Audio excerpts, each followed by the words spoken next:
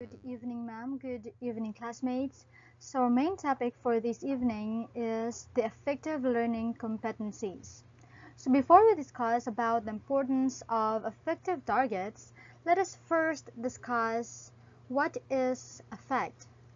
Affect is a number of non-cognitive variables such as a person's attitude, interest, and values. So according to William James, 2003, the reason why it is important to assess affect are: first, educators should be interested in assessing affective variables because these variables are excellent predictors of students' future behavior.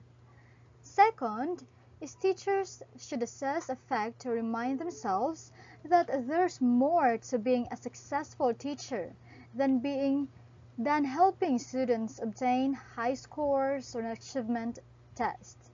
And the third one is information regarding students' affect can help teachers teach more effectively on a day-to-day basis. Importance of effective target. First importance is the students are more proficient in problem solving if they enjoy what they do. We all know that students who enjoy what they're doing learn fast and best if they like what they do. Second is students who are in good mood and emotionally involved are more likely to pay attention to information, remember it meaningfully, and apply it. And as we observe that those students who have problems at homes cannot focus in their studies. So those who are in good mood and in their homes, they can bring it in their schools. The third one is too much anxiety obstructs learning and greater motivation is necessary for maximum performance. Those students who are well supported, those students who are good at their homes, they will tend or likely to perform best in their studies. And lastly, a more positive environment fosters good students' engagement in learning than a classroom with a negative climate.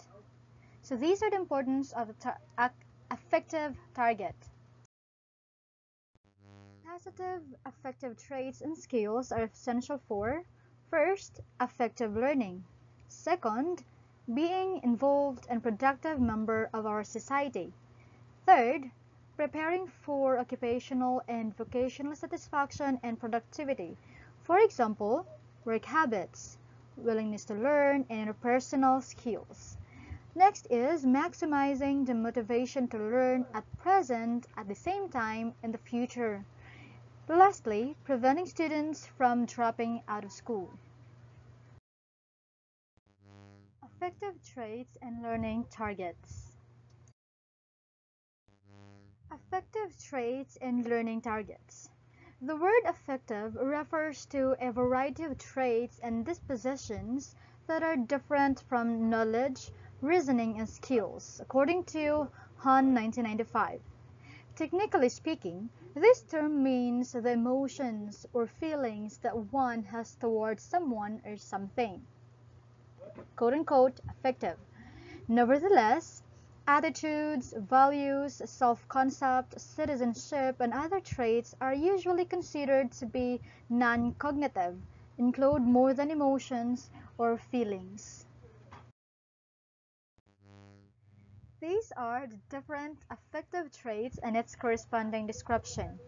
Number 1 is attitudes. Number 2 is interest. Number 3 is values. Number 4 is opinions. Number 5 is preferences. Number 6 is motivation. Number 7 is academic self-concept. And number 8 is a locus of self-control. Number 1, attitudes. It is a predisposition. What do you mean by predisposition? It is to be more likely to behave in a particular way or to be affected by a particular condition. It is to respond favorably or unfavorably to specified situations, concepts, objects, institutions, or person. And number 2 is interest. It is a personal preference for a certain kinds of activities. For example, I am interested in sports or interested in reading or whatever it is the students are interested at. Number 3 is values. It is the importance, worth, or usefulness of modes or conduct and states of existence. Number 4 is opinions. It is the beliefs about specific occurrences and situations. What are opinions toward a certain topic or towards a certain subject or toward a certain object as well. Number 5 is preferences. It is a desire to select one object over another. So that is understandable. Number 6, motivation. It is a desire and willingness to be engaged in behavior, including intensity of involvement. So what is your motivation for studying? What is your motivation to doing such activities, and so on? And academic self-concept. It's the self-perception of competence in school and learning. And lastly, the locus of self-control. It's the self-perception of whether success and failure is controlled by the students or by external influences. Number 9 is the emotional development. It is the growth or change and awareness of emotions and ability to regulate emotional expression. It is where we learn to manage our emotions. Number 10 is social relationship. It is the nature of interpersonal interactions and functioning in a group settings where we can socialize with others. And number 11 is altruism. It is the willingness and propensity to help others. And number 12 is moral development. It is the attainment of ethical principles that guide decision-making and behavior. And lastly, classroom development. It is the nature of feeling, tones, and interpersonal relationship. Learning targets. Number 1, attitude targets. Macmillan 1980 defines attitudes as an internal states that influence what students are likely to do. It cannot be seen because it is an internal state that influences us. And the internal state can in some degree determine positive or negative or favorable or unfavorable reaction toward an object, situation, person, or group of objects, general environment, or group of persons. In learning institution, attitude is contingent on subjects, teachers, other students, homework, and objects or persons. So there is a positive attitude and a negative attitude.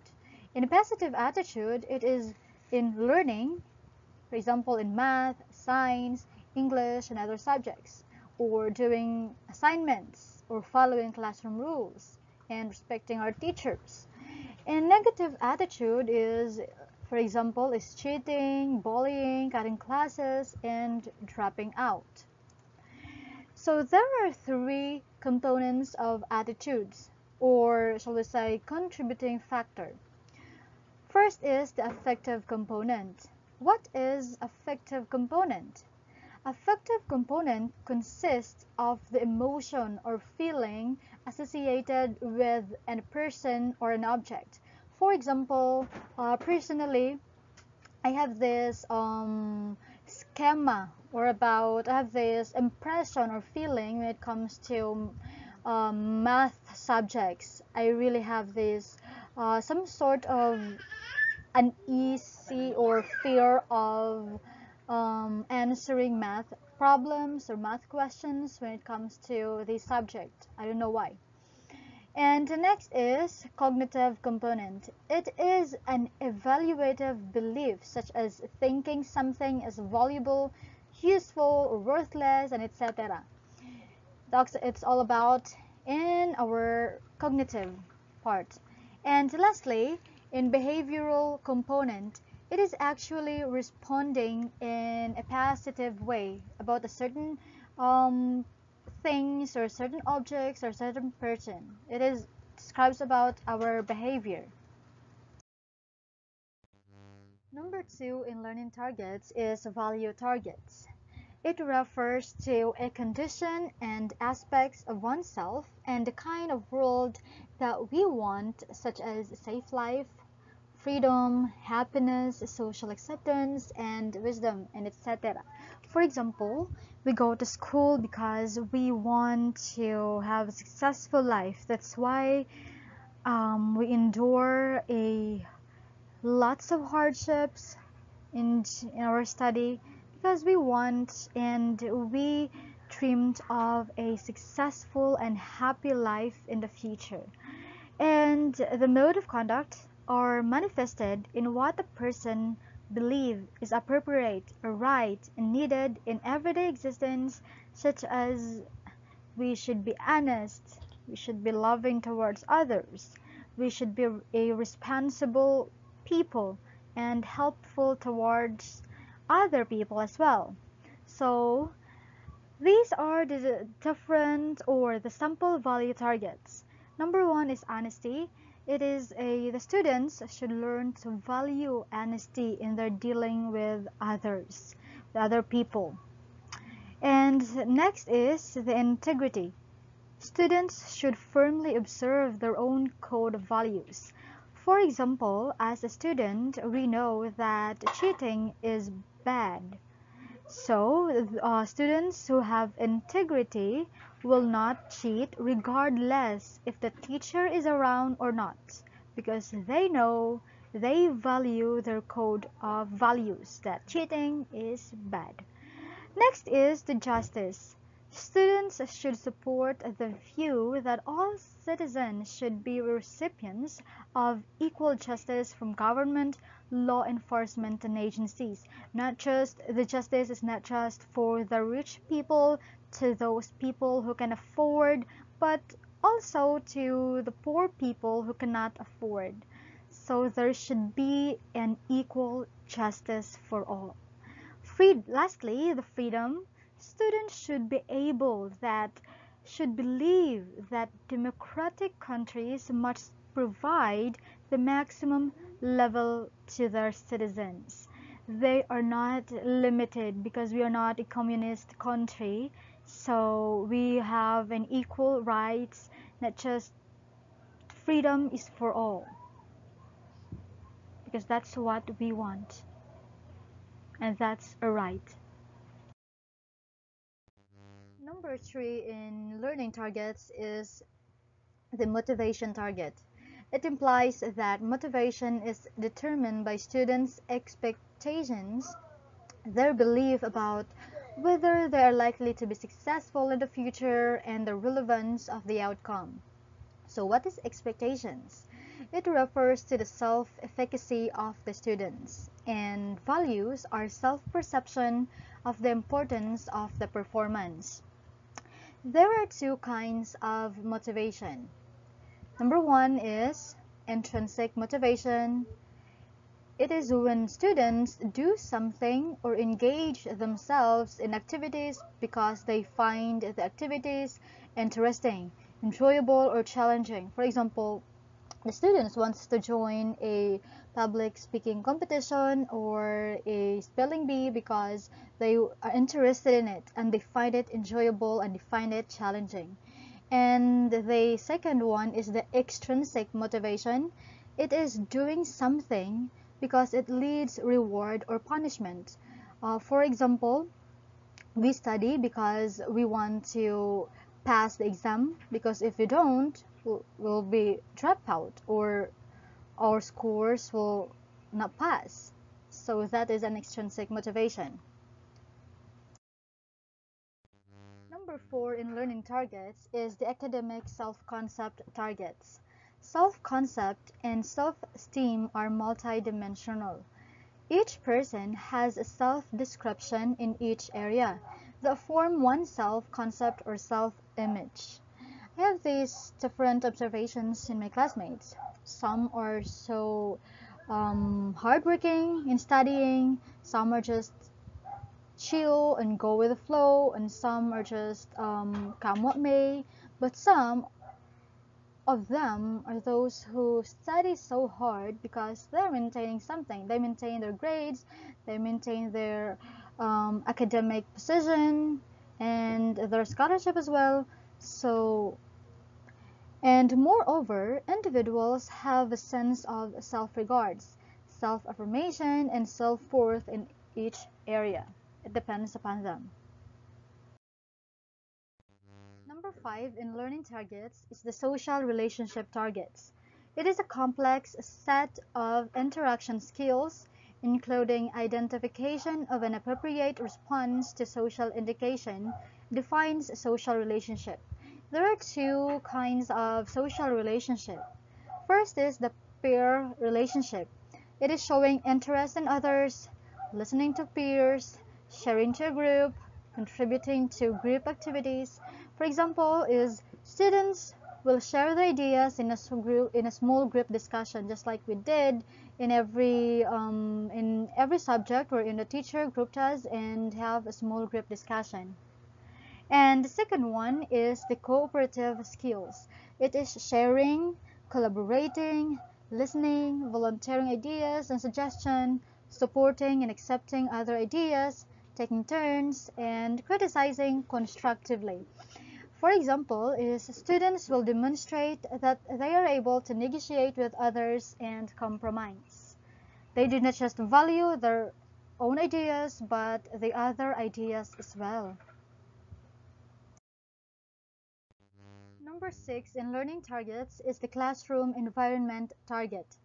In every classroom, there is a unique climate that is felt at every point in time.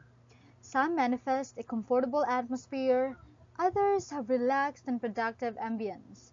As a result, there are classes that are happy and content while others are serious and tense due to effect of the classroom climate. It follows that students behave differently as dictated also by the classroom climate. Some shows warm and supportive class while others registers a cold and rejecting. We all experience this in different subjects that we have, different teachers that facilitates us, right? And these are the characteristics of the different classroom environments. First is the affiliation, the extent to which students like and accept each other. Especially to those in the first day of school, students or especially the new one would like to be accepted and would like to be feel belonged. And next is the involvement, the extent to which students are interested in and engaged in learning. They're not just those students who are passive in learning, but they are those who are active in learning. Now, third is task orientation, the extent to which classroom activities are focused in the completion of academic tasks. Next is the cohesiveness, the extent to which students share norms and expectations. Next is the favoritism, whether each student enjoys the same privilege. But most of the time, favoritism is being practiced, especially in public schools. In elementary, I've experienced this. And friction, the extent to which students bicker with one another. And next is the formality, the emphasis on imposing rules. This is I observed this a lot of times in college. Next is the communication, the extent to which communication among students with teacher is honest and authentic. Next is the warmth, the extent to which students care about each other and show concern. So these are the characteristics of classroom environments. Good evening, ma'am. Good evening, classmates. Our topic for this evening is about the affective domain of the taxonomy of educational objectives. The taxonomy of educational objectives has three learning domains: Namely, the cognitive talks about our knowledge, our thinking, and the second is the psychomotor, the physical skills, talks about what we can do. And lastly, the affective domains talks about our attitude and our feelings. Our focus in this topic is the affective domain. So what is affective domain? The affective domain includes the manner in which we deal with things emotionally, such as our feelings, values, appreciation, enthusiasms, motivations, and attitudes. Although difficult to measure, they can still be objectives or goals. It describes our feelings, likes and dislikes, our experiences, as well as the resulting behavior. The affective domain's objectives are the following. First, the emotional development talks about basic emotions, self-conscious emotions, attachments, temperament and personality, and the self-concept or self-esteem. And the second is the social development, talks about the relationships, the social competencies.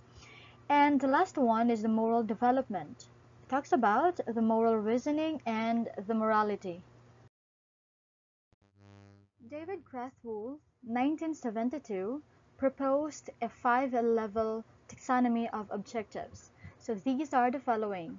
First is receiving, second is responding, third is valuing, fourth is organizing, and lastly, characterizing by value.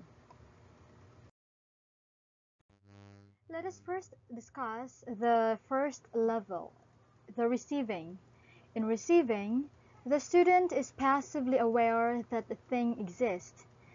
It is focused during instruction or project. It is being aware of or sensitive to the existence of the certain ideas, material, or phenomena. So the verb examples are to accept, to ask, to choose, to describe, and to follow, and so on. So the example objective of this is to listen to others with respect and listen for and remember the name of newly introduced people. Next is responding. In responding, the student is showing an active interest in something. It requires an active participation on the part of the learner. It attends and reacts to a particular phenomenon. Learning outcome may emphasize compliance in responding, willingness to respond, or satisfaction in responding. So the verbs examples are to answer, to assist, to aid, to comply, to conform, to discuss, and so on. To give an example of this is the student participate in class discussions, or the student gives a presentation. In this level, the student did not just listen, but he or she respond the information that he listened to. Next is valuing. In valuing, the student sees worth or value in the activity. The student is motivated not by the teacher to comply, but by his underlying value guiding the behavior. It is where the worth or value person attaches to a particular object, phenomenon, or behavior. These ranges from simple acceptance to the more complex state of commitment. Valuing is based on the internalization of a set of specified values or clues to these values. So the verb examples are to complete, to demonstrate, to differentiate, to explain, to follow, to join, and so on. So to cite an example of this is the student demonstrates belief in the democratic process, or the student shows the ability to solve problems. Next is organizing. In organizing, The student relate the value to those already held and bring it into harmonious and internally consistent philosophy. In this level, the student organizes values into priorities by contrasting different values, resolving conflicts between them, and creating a unique value system. The emphasis is on comparing, relating, and synthesizing values. The verb examples are to adhere, to alter, to arrange, to combine, to complete, and so on. To give an example, is that the student recognizes the need for balance between freedom and responsible behavior, or he or she accepts responsibility for one's behavior. Lastly, the characterization. In characterization, the student acts consistently in accordance with the values he or she has internalized.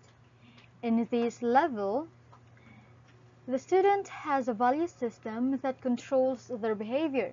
The behavior is pervasive, consistent, predictable, and most importantly, characteristic of a learner. Instructional objectives are concerned with the student's general patterns of adjustment, personal, social, and emotional. So the verb examples are to act, to discriminate, to display, to influence, to modify, to perform, to practice, and so on. So to cite an example, the student shows self-reliance when working independently, or he or she cooperates in group activities, displays teamwork. And lastly, values people for what they are, not how they look. In summary of taxonomy of educational objectives, in receiving, it talks about the student's willingness to pay attention, and in responding, it talks about the student reacts voluntarily or complies. And in valuing, it is where the student accepts the idea or the phenomena. And in the organization, it is where the student rearranges his or her value system in accordance to what he or she receives, responded to, and values to. And lastly, in characterization, it talks about the student incorporates value into life. It talks about he or she applied what he or she learned from the idea or the information or the phenomena. So these are the 5 levels of educational objective by David Prathwool. Thank you for listening, everyone. God bless you.